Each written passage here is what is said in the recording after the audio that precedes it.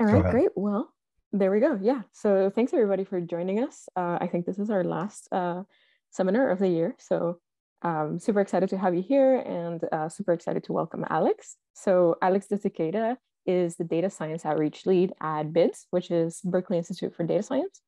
He works on open source algorithms for processing several kinds of images.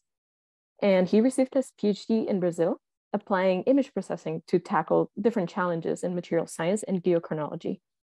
And additionally, he is a maintainer of scikit-image, and also an open source and free software enthusiast, and has given so many tutorials and contributed to several projects and events in Latin America, Europe, and Oceania. So happy to have you here, Alex, and for you to share your knowledge with us about scikit-image. So without further ado, please take it away. Hey everyone. Thank you, Monica. Thanks, Matt, for the invitation. Thanks, Adam. So, when you wake up and you feel like, oh, I'm going to do a great tutorial today for the Computational Skills Seminar, right? There's someone else waking up and saying, oh, I'm going to have a lovely day chopping wood and grinding trees and stuff. So if you hear something in the background, I'm sorry, I apologize. I don't have any control about that. But the fact is, like, someone else is working in the background, and let's try to do things in here, right? Please let me share my screen. First of all, now, for this tutorial, I based myself in a tutorial that we have in scikit-image, and it's mostly on 3D images. You can go to this address that I'm sure that Matt is going to put somewhere. It will be basically the Jupyter notebook that we're having here. And there are some instructions in here, like it's not that on the README, there are some instructions for you to go through to see if your PC has the packages you need, and if not, how you can use, for instance, Conda or Anaconda or something else for you to go through the tutorial at your own leisure, okay? So when you can, like, if you're using Git, you can use Git, download the coding here, like using SSH or HTTPS, or if you don't want to, you can download the zip file and put it somewhere in your PC, right? So in my PC, it's living in here, like events 2022 CCB scikit-image 3D tutorial. And if you see, like, the contents are all there, and we're interested in this CCB_scikit-image, okay? So let me start a Jupyter notebook. And then it says no module name notebook, of course, because I need to activate the CCB, so that scikit-image environment, okay? So environments in Python are a very nice idea, and if you don't know how to use them, please check it out. So if I said something here about how you use, like if you're using Conda, like how you create an environment, where that will be called CCB_scikit-image in your PC. So if you type in your terminal, in your PowerShell, in your Windows subsystem for Linux, something like that, Conda activates CCB scikit-image, you can use the packages we use today, all right? So now I have this nice indicator in here that says we're there in CCB_scikit-image. And then Alex, sorry, a quick interruption. I think it might be better if you zoomed in like 1 or 2 times on the terminal, just to make it a little easier to see. How about that? Yeah, that's great. Thank you. Yeah. Mm-hmm. So Conda activates CCB scikit-image. It's here, CCB_scikit-image, right?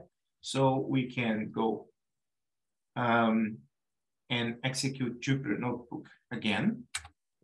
And then, since the packages are already there, let me give some zooms in here as well. The packages are already there, and now we have Jupyter notebooks, and then you can click on it and open CCB_scikit-image as a Jupyter notebook in your PC. Okay, so after preparing your PC, after going through all the ritual like Conda or pip, you name it, let's talk about scikit-image. Scikit-image is a package, a set of algorithms based on NumPy and SciPy and the scientific Python ecosystem. This package, like scikit-image, is peer-reviewed. We have our maintainers there reviewing you. You can contribute Python code as well.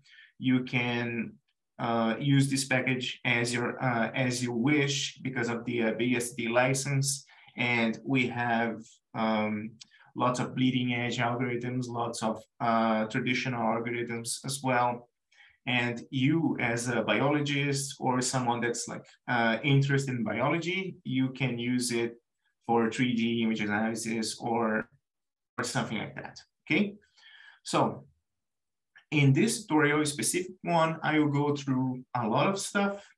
Please don't feel the need that like it's of course it's a lot of stuff, like you won't get it like in at the first time. So I will get a nice data set of cells, and we will pre-process it, like filter the data, binarize, segment the data, and then count, measure attributes, objects, regions in this data, and then visualize it in a nice way, right?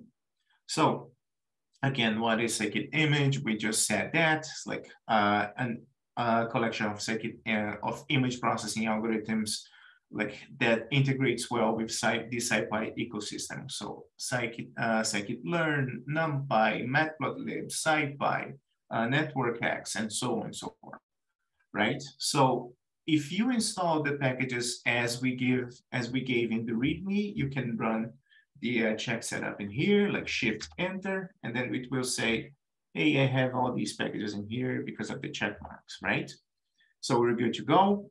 And to start, we can import the basic scientific Python ecosystem that I'm calling in here. The basic will be NumPy, Matplotlib, and SciPy. So I think I'm writing ecosystem in here wrong because the Portuguese word has two S's. So don't mind me on that. So let's use import NumPy as NP to import the NumPy package. From Matplotlib, we are interested in the plot tools they have in there. So we are importing pyplot as POT. So every time we're calling POT, we're having pyplot in the way. And from SciPy, we're importing ND-image, which is the tools that we have for like n-dimensional images in SciPy, right? And here we have Matplotlib inline, which is a magic that will show the plots inside this notebook. Okay, so Shift-Enter. So we don't have any errors in here, so we're fine. I like monospace fonts in my Matplotlib's figures, so you can say pot.rc parameters and then font.family equals monospace, but this is on me. And then like three-dimensional image processing. So in scikit-image, images are represented as NumPy arrays, okay? So if you get a grayscale image, so it will be consisted as rows and columns in your applications, so not X and Y as you see somewhere else. And if you have a 3D image, it kind of likely will have a channel that will have color information on that image. So if you can, if you have a volume, like a 3D volume that has color information, like most of the times it will have the plane in the first coordinate, and then row the second coordinate, and then column the third coordinate, right? So just summarizing in here, we have 2D grayscale images. You have row and column, 2D multi-channel, or like 2D like colored, like 2D RGB images or something like row, column, channel, And then 3D grayscale images will be a plane and row column, and 3D multi-channel will be plane, row, column, and channel, right? All right, so let's say we're interested in a 3D grayscale image. Like it doesn't have any color, but it has the planes in there. So some 3D images will be like built with equal resolution. So you have 30 planes, 30 rows, 30 columns. However, in real life, you won't see that much of this. Like, let's say when you're like photographing slices in like approximating a 3D structure in the microscope, for instance, you will have like most likely you have the planes like different than the rows and columns. You can have rows different than columns and so on. And we have an example of such data, the cells I was talking about in this. All right, so let's start with scikit-image.io. So we have lots of utilities in there to read and to write images in several formats. So IO stands here for input and output. So we're interested in here in imread, which will read an image to an NumPy array, imsave, which will write an image to disk, and then you have imread_collection that will read multiple images that are like, they kind of look the same or they have the same pattern, like lots of PNGs, lots of JPEGs or something like that. Okay, so first of all, let's import this submodule. So from scikit-image import.io, and you have in these data, we have, let's go back to the repository. So we have the folder data, and inside we have cells.tif. Okay? So this is the image we're working on today.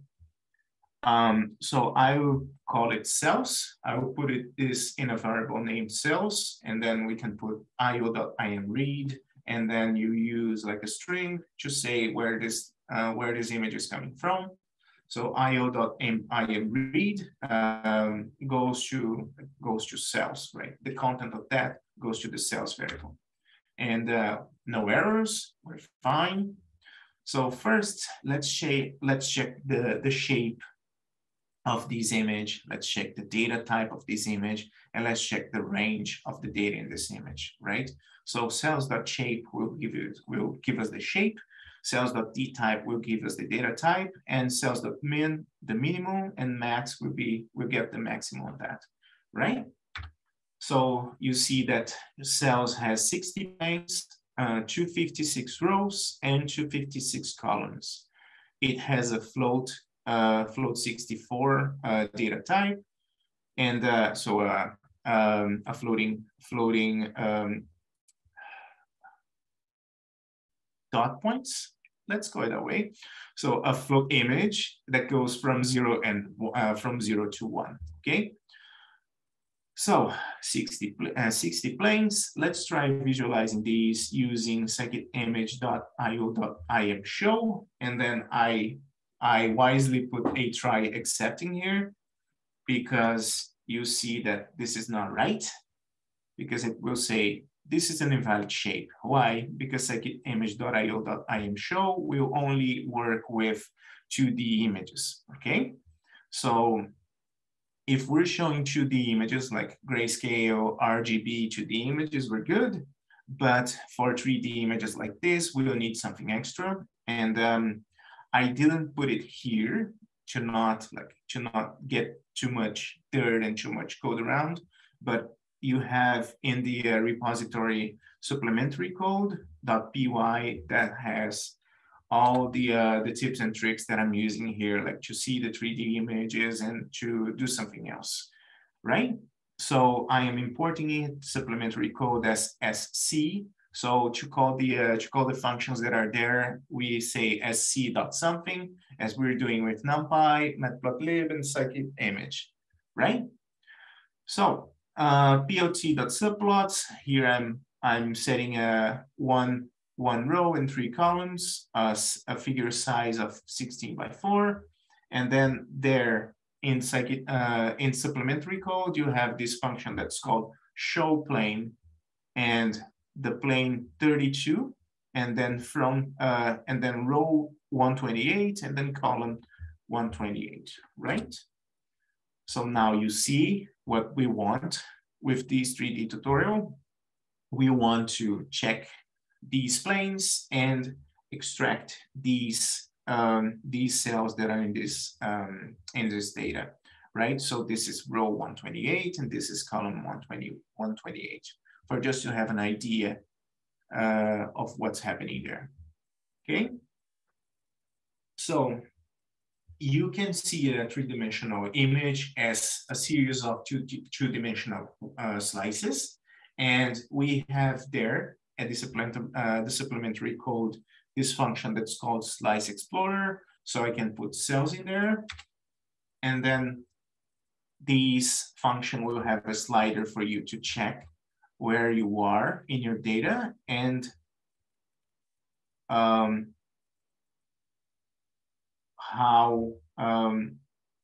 far it can go in your data, how these cells are presented in there, in these planes, okay? And we have an idea on how this image will behave. So plane 51, 52, these cells will end, and they will start after plane, let's say 19, 20, right? So we have a display function there as well in supplementary code that can display 30 planes of this provided image, right? So every other plane is displayed by default, but you can check there in supplementary code what we did for this function. And you can see how the cells appear and progress in this data set, right? So let's go to scikit-image.exposure right now. So we can evaluate and change exposure values, gamma, histogram, equalization, correction. You can do it all using these tools, okay? So let's import it first from scikit-image import exposure, and then we can use exposure dot the functions that are there. And let's set up a gamma value low of 0.5, and then gamma value high of 1.5, and use adjust gamma to see the behavior that we have in these images, okay? So I'm here doing a very intricate subplot for these. And then here we're playing with the histogram of this image to see how it behaves when we give gamma when we increase the gamma of these pictures, right? So you see that gamma low will give us a lighter image, and gamma high will give us a darker image, and the behavior of the histogram of the original image. And a gamma low, you see that it spreads a little bit more, and the gamma high will shrink a little bit, right? So we can use the histogram equalization as well, and it will improve the contrast in this image, like distributing the pixel intensities, and we can see these through the histogram, right?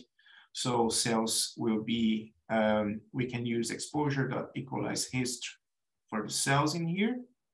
And then like this all is just a lot of histograms that we're setting here to see the behavior of what we did as we did before.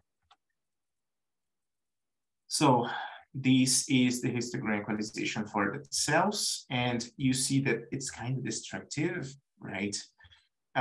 So the CDF, the cumulative distribution function is here, and you see that's very equalized when we use histogram equalization, right? So plane 30, you see like plane 17 and plane 39, things are nicer, right? But we have lots of noise in here. So we can use rescale intensity here rescale these images and trying to get rid of a little bit of this noise that we added in here. So we can use the darkest and brightest 0.5% of the image and like clip them away, take them from the image, and see these with Slice Explorer. And now you're seeing that the cells image, the original one, is kind of cleaner in that way. Okay. So choosing from these three, so exposure, okay. So choosing from these three, the adjust gamma, and then the histogram equalization, and only clipping the highest and lowest values of this image, I'm going to go with this one because the cells are very are nicely presented in here, and we took out of the noise, so we can just say, let's say cells rescaled is equal to cells clipped, and shift enter, and we're going with that right now. So now for functions for edge detection in scikit-image, we can use first, we can use them in scikit-image.filters, and then there we have filters for shading, we have filters for edge finding, we have range filters, we have inverse filtering, we have directional filters, we have sharpening, we have them all, blurring filters. So first of all, we again import from scikit-image import filters, and then let's use a Sobel filter to try to determine the edges of these cells, okay? And then we can, for every image in cells rescaled, right? So we're doing this 2D in 2D here. We'll use filters.sobel in these images, right? And then you can see the results in here, where we have a very nice edge detected for most of the things. And I don't think we want these in here. Like this region doesn't look very cell-like, but that's okay. We'll take care of that later. So let's see how Sobel is taking care of the rows and the columns in here, because we have 3D Sobel and scikit-image as well. So 3D Sobel and 2D Sobel, you see that 2D Sobel is kind of better for some of the regions, and we can use it to go with the to proceed with these cells, right? So scikit-image.transform, we have several transforms and we have several warping functions in there. So here we can use it importing from scikit-image import transform, and let's downsample this image first. Let's take every other 4 pixels and make an image with it. So we have an 8x8 pixels in here, let's say, and now we're getting 4 of these and shaping these into 1 pixel only, right? According to the means of the regions that we're working here. Okay, so downscale local mean will do that. And according to the spacing that we have from the microscope, according to this image, we can use this to, let me put this here, shift enter. We can use this to have a better filter of this image, right? So filters.Gaussian first, we can use a base sigma and divide by the spacing that the microscope gave us. And we can use the Gaussian filter here to process this. And then you see that we have a very blurry image here, but the cells are well defined, that we don't have that much noise in the background, right? Let's try we have the medium filter as well, and you can check it. if you'd like, but it doesn't support three-dimensional images, and it needs to be applied in 2D as we did with Sobel. So let's now import util, so the utilities that we have in scikit-image, and let's transform this as from float to a binary image, or I'm sorry, to an integer image in here, because we don't need that much information to represent this right now. And we can have the again, we are applying the median filters that I was talking about before. So for every image in the plane, we're applying filters.median, and we have these as a result. Right? The images are clearer. We don't lose that much of the cells as we did before, but we still have a little bit of noise in here. Now let's proceed with these and try to do some denoise using the functions that we have in scikit-image.restoration. So first, let's import scikit-image.restoration, and then use the function denoise bilateral in here. And the bilateral denoising is very powerful. It will kind of blur the image a little bit, but it will have a very nice result for us to analyze later, right? So let's compare all the options we had before. So rescaled, Gaussian, bilateral, median, and see which one is best. So we have median here. I think it's best because the if we compare with the original, like Gaussian loses a lot of the information of the cells. It gets kind of blurry. Bilateral, I think so too. It gets kind of blurry, so it won't be as nice as median is giving us here. We have at least a little bit of noise, but it will be the image is sharper than these two that we're having here, like Gaussian bilateral. Okay, so let's continue with this. And every time that I refer to cells denoise right now, I'm saying cells median. Okay, so now that we open the image, we cleaned the image, we take a little bit of noise. Let's try to threshold the cells that we have there. So we have the cells very well delimited compared to the background. And here I will try threshold Li, threshold Otsu, and let's see which one is better for these images, right? So you have threshold, Li's threshold in here for the plane number 32, and threshold Li, you see it's a little bit on the left in here, and threshold Otsu is a little bit on the right.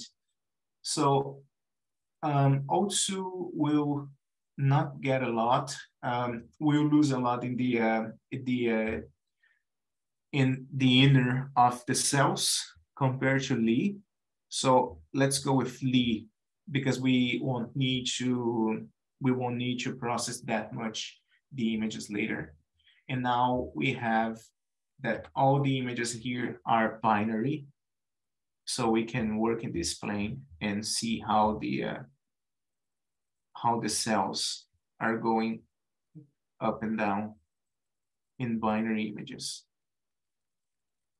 right?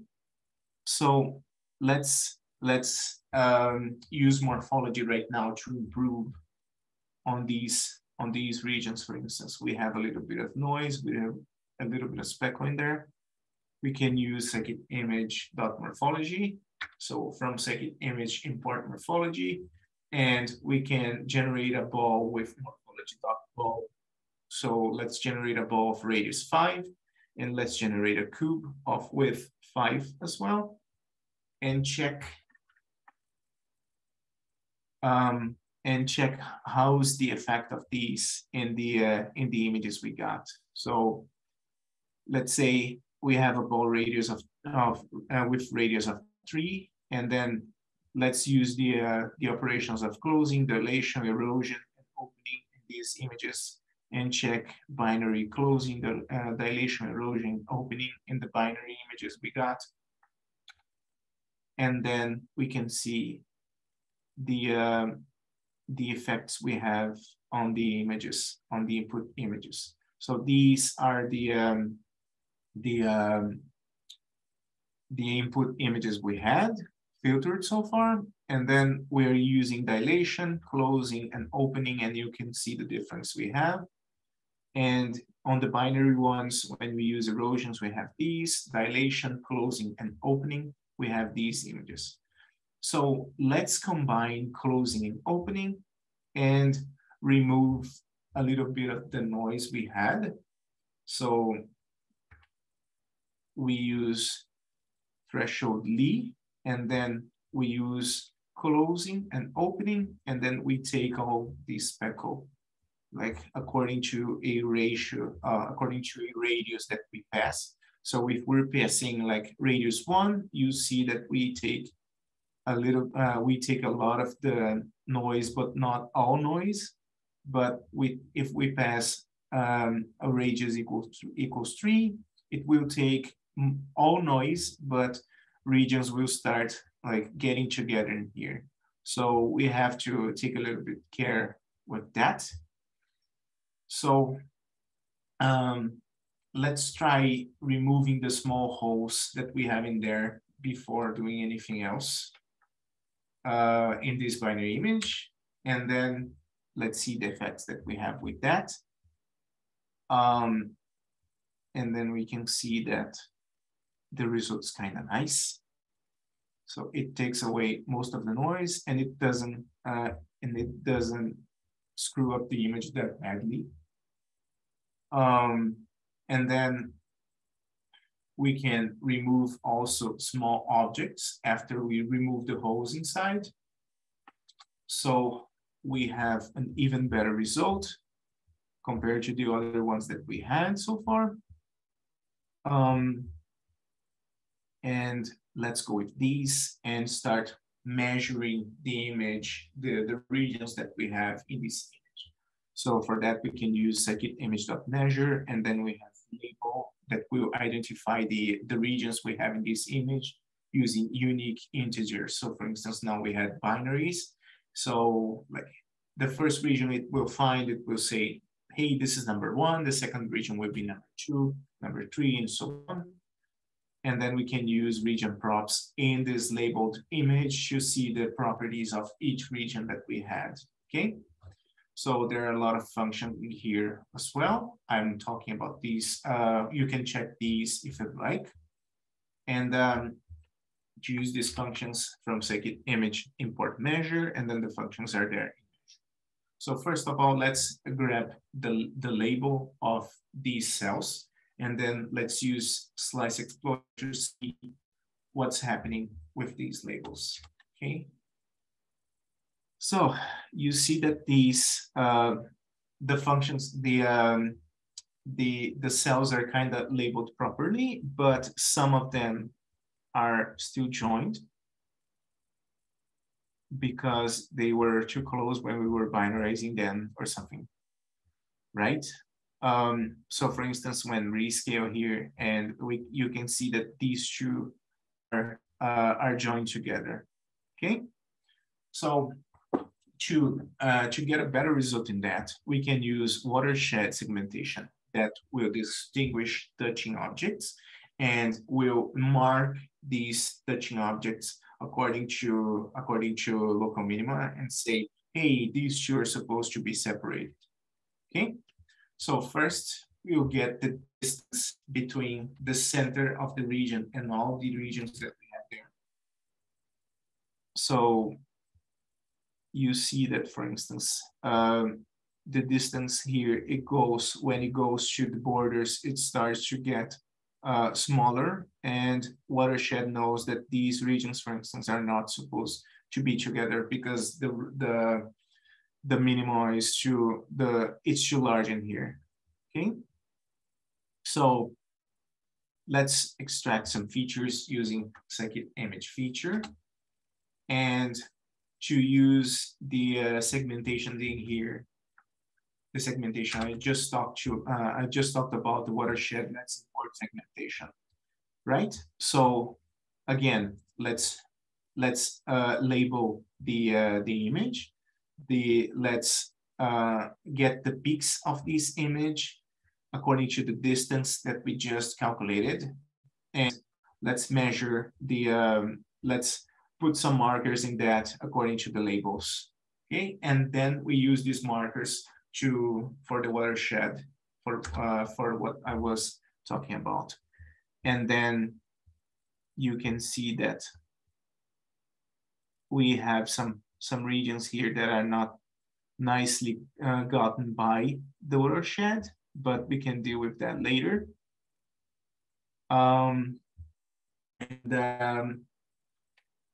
Let's show the problems that we're having so far. For instance, here you're seeing that these are still glued, and these cells are still glued.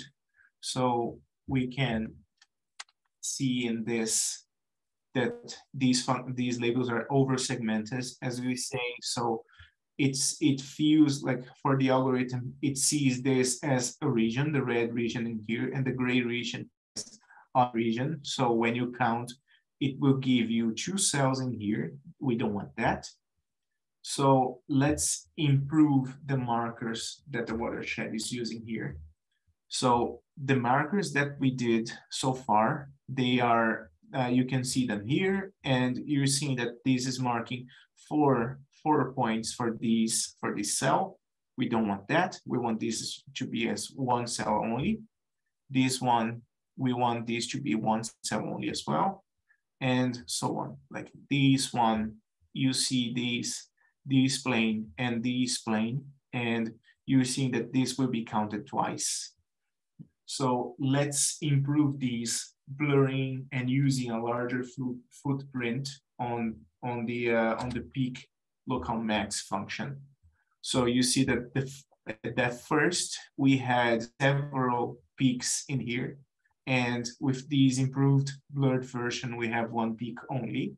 So these won't be counted as more than 1 cell in our case. So using these, the labels and the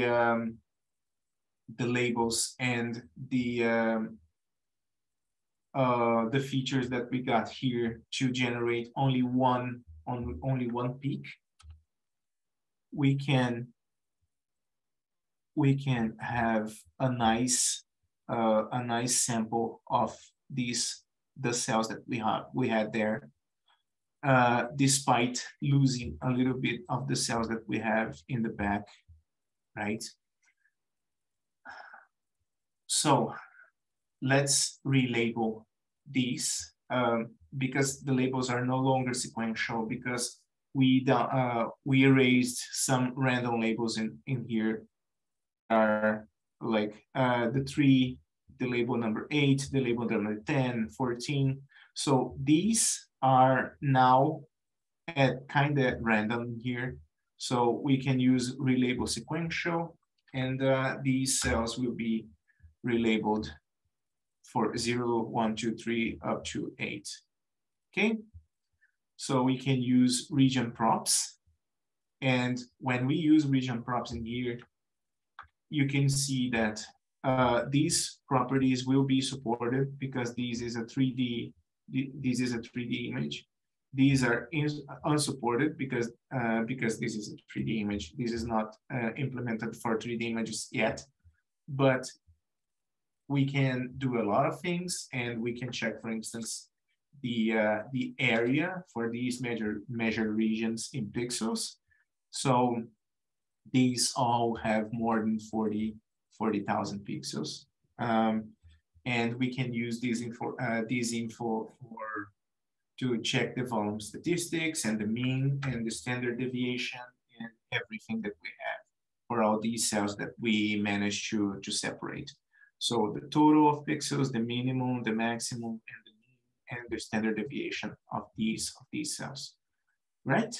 So after a lot of work and a lot of experimentation, we can plot and visualize these as a 3D structure or something nicer to see.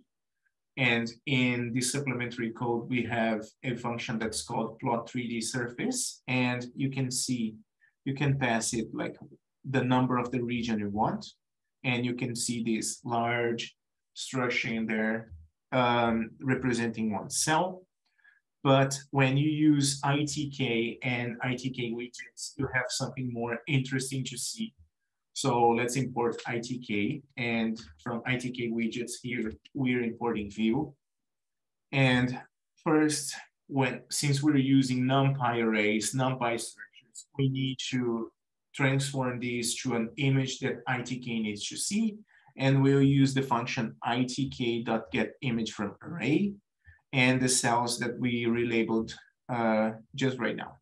And then when we can use view, when we use view, we can see a 3D representation of the cells that we were working on. And you can play with it, and you can check if your segmentation is nice, if there are some noise, maybe you can see noise in here. And that's it. There are lots of materials for you to see what you can do with scikit-image for your own applications. This was a 3-hour tutorial that I kind of rushed in 1 hour to show you what was here. But you can go to scikit-image tutorials in here and check a tour of scikit-image, check gallery examples, and check ITK widgets as well to see what you can do in this nice 3D structure in here. Okay.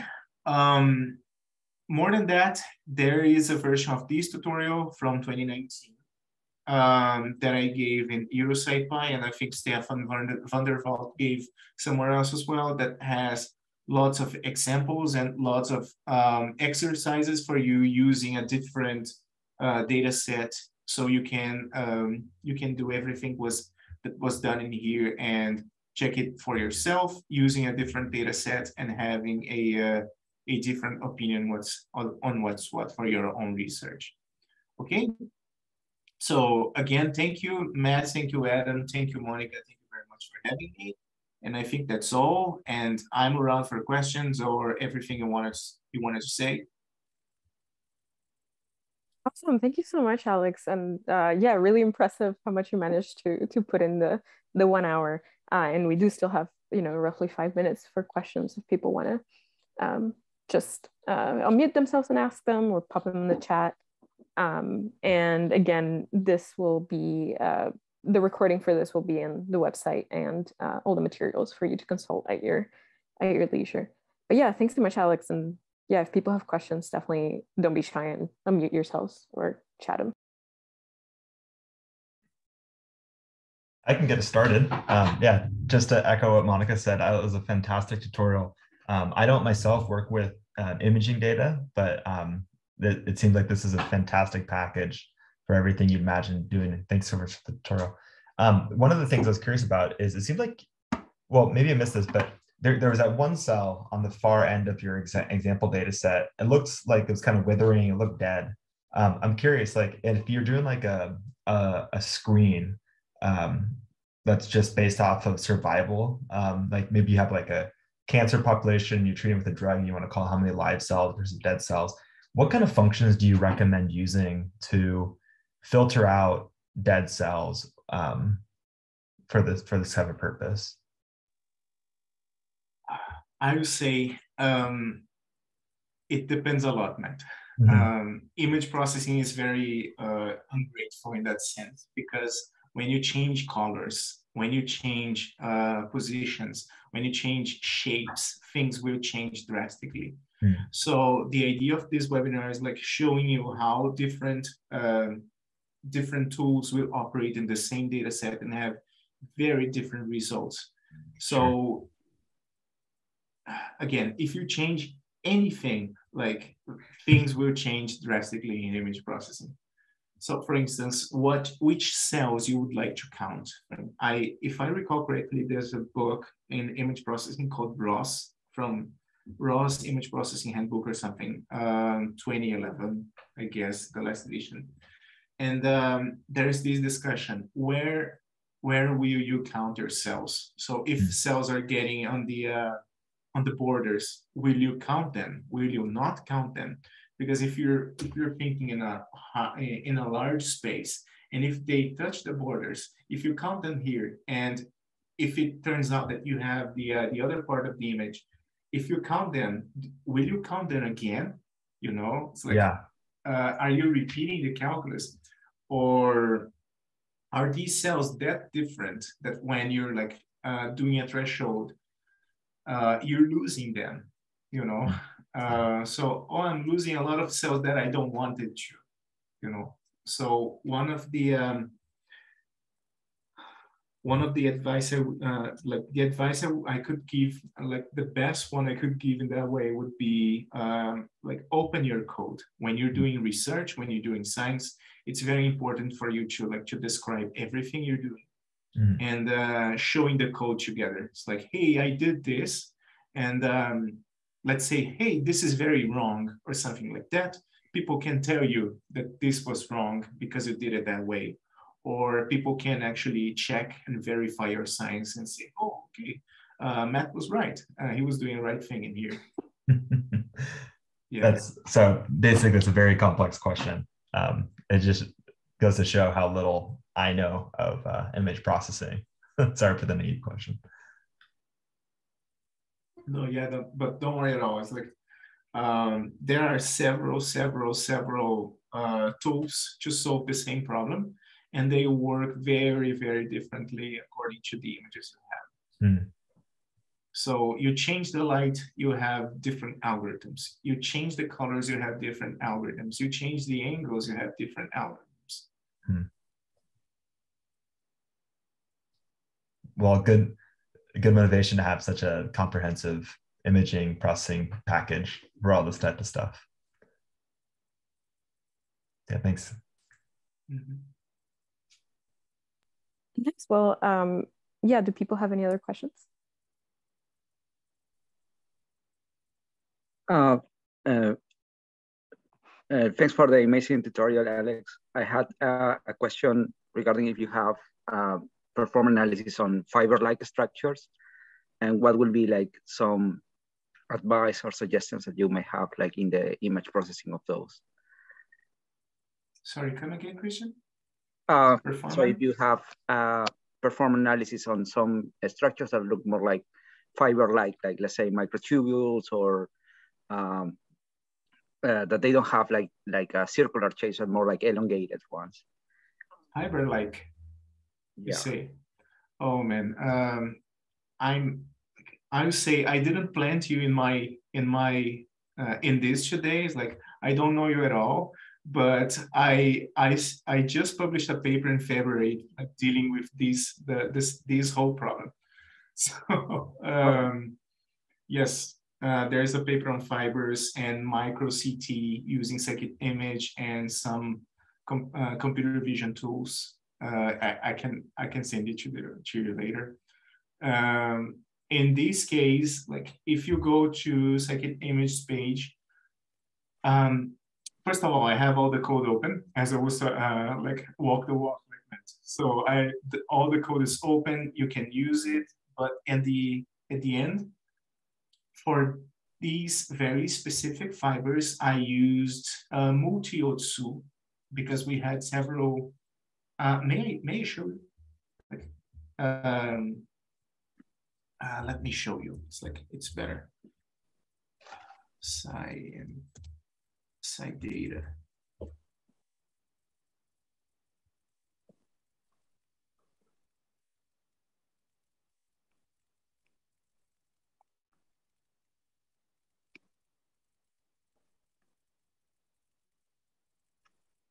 Okay, I found it. So, all right. Manage preferences. I don't want you in my cookies. Okay, reject non-essential cookies. Okay, so this is the paper, and these are the fibers. for this paper. Mm. So you have several fibers in here, Christian, and I used this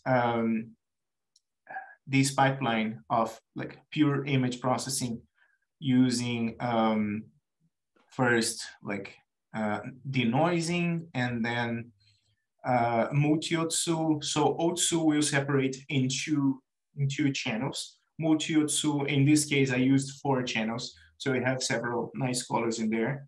And then I said, hey, I want only one of these regions. And then I specified, hey, I want only this part of the image, and I'm processing. So this can be a way, and then here you see the labels, and they show you in a large image, nice and large image. Yeah, this is not large. So yeah, you can see the labels in here, like very well separated.